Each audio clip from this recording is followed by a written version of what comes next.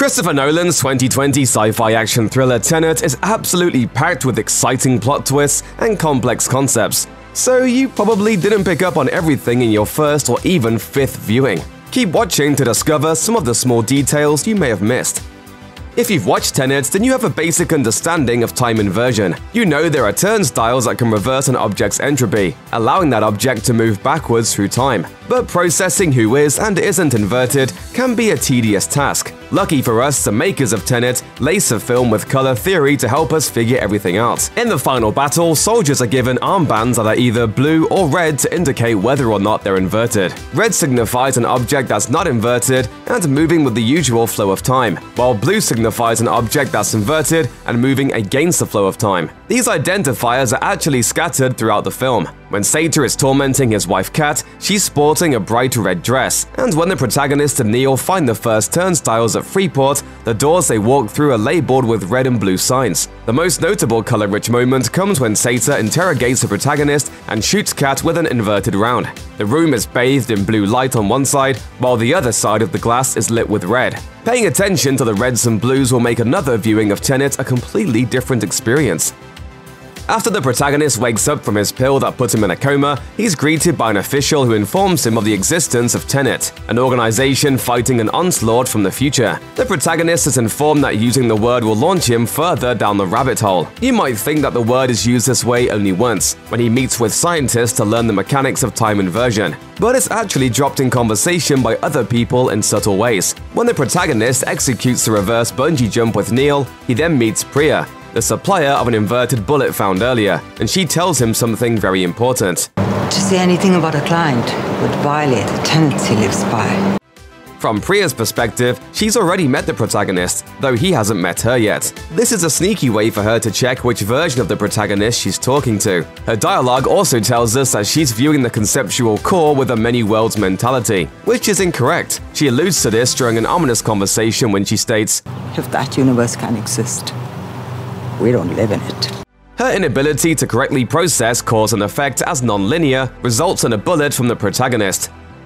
The most hard-hitting scene in Tenet is undoubtedly when we discover that the inverted man the protagonist battled at Freeport is actually himself. After Kat is hit with an inverted round, the crew invert themselves in order for the wound to properly take its course without killing her. In order to flip back around again, they venture back to Freeport to jump into the turnstiles that they found the week before. Their plan is to sneak in during the panic after the plane crash from their earlier heist. A hypnotic sequence then takes place in which they are running through the crash site while the world moves in reverse around them. It's after this shot that the protagonist is thrust into his altercation with himself. The fight likely distracted you from some neat little details, like the protagonist's view of running out to tell Neil that it's all clear, which cuts to Neil's perspective as he watches the protagonist run by in reverse. The group hijacks an ambulance and are able to escape the scene unharmed, for the most part. A clever detail emerges as they are driving off in the ambulance, as you can see the inverted version of the characters moving backwards away from the plane crash with Kat on the gurney. This is just one of several moments when Tenet's characters are completely unaware that they're passing by different inverted versions of themselves. Tenet isn't a time travel movie in the typical sense. Consider Neil and the protagonist's discussion of the grandfather paradox, which posits that if you were to go back in time and kill your own grandfather, you would cease to exist, thereby resulting in a logical loop. What's the answer? There's no answer. It's a paradox. Supposedly, the people of the future believe that if they harm their own grandfather, there won't be consequences, or at least none more severe than the planetary doom they're already marching towards. If their line of thinking is correct, then the fact that everything is taking place means that they failed. Had they succeeded in triggering the algorithm, then time wouldn't be flowing in our direction. This could also be true according to some of the film's other events, like Kat killing Sator in the past. This would mean that the past can be affected without consequence, because there's a version of Sator running amok long after his demise. This is actually left ambiguous, as some of the dialogue tells us that there is a possibility that this is a future version of Sator. This would mean that Sator and Kat both inverted and came back to the same moment. So in reality, we still don't know which take on the grandfather paradox is true within the world of Tenet. That feels about right for a Christopher Nolan mindbender. An early step on the protagonist's path to getting close to Sator is their sailboat adventure. Kat is also on board, and she takes the opportunity to unhook Sator's harness and send him tumbling into the water, nearly killing him. The protagonist's rescue helps him move closer within Sator's circle. But this scene has even more meaning to it than that. Different parts of this sequence are presented as a visual metaphor for the movie's time mechanics. Consider the color of the sailboat, for example. It's blue. It's so blue, in fact, that it feels intentional. With this in mind, it's worth noting the shot of the sailboat turning around against the current. This is a nod to how time inversion works. It moves upstream against the usual flow of time.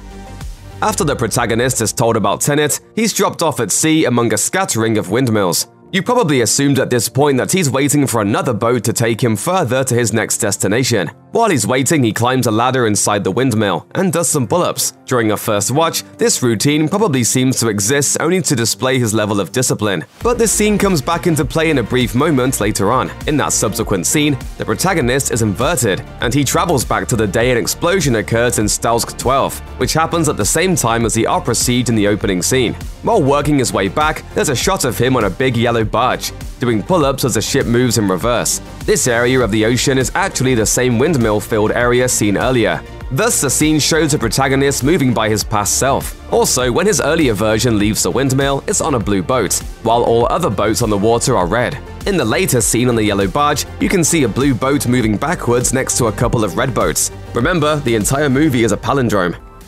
There are a slew of confusing moments all throughout Tenet, and wrapping your brain around each one of them can cause a bit of a headache. But one thing we're pretty sure we can say with certainty is that Neil is marching towards his doom the last time we see him. While the protagonist is down in the cavern trying to procure the algorithm, he spots a piece of red string on the backpack of the inverted soldier who's lying dead on the other side of the locked gate. As Neil is walking away, we see that same piece of red string on his backpack. This isn't the first time in Tenet that we see that key piece of string. In the opening scene, the protagonist is a player in the opera heist. There's a moment when he's rescued by what appears to be a man wielding an inverted bullet. As the man turns to run off, the protagonist spots that same piece of string on his backpack. This means that the protagonist was being saved by Neil before they ever actually met.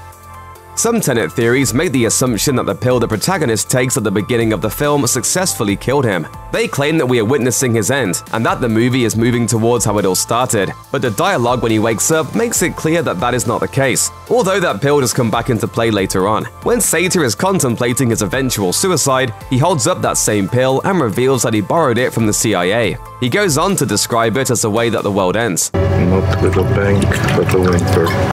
This means that Sator is unaware of the fact that the pill is a fake. And it also means that if Kat doesn't kill Sator, he will still fail to set off the algorithm by killing himself. This is basically indicating that Sator was always going to lose, no matter what course of action he takes. Whatever's happened, happened.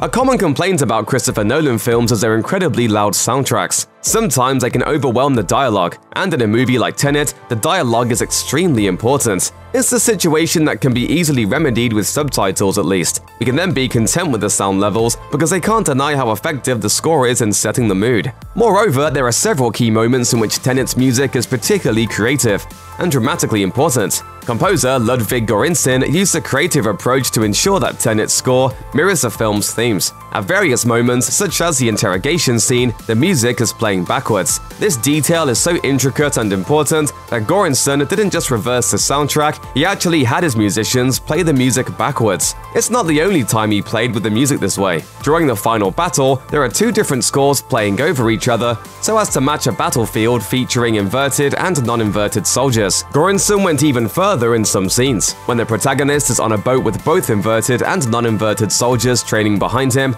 the music has its rhythm and percussion playing forward, while the orchestra is playing in reverse. As Neil marches off to rejoin the battle once again, he declares, "This whole operation's a temporal pincer."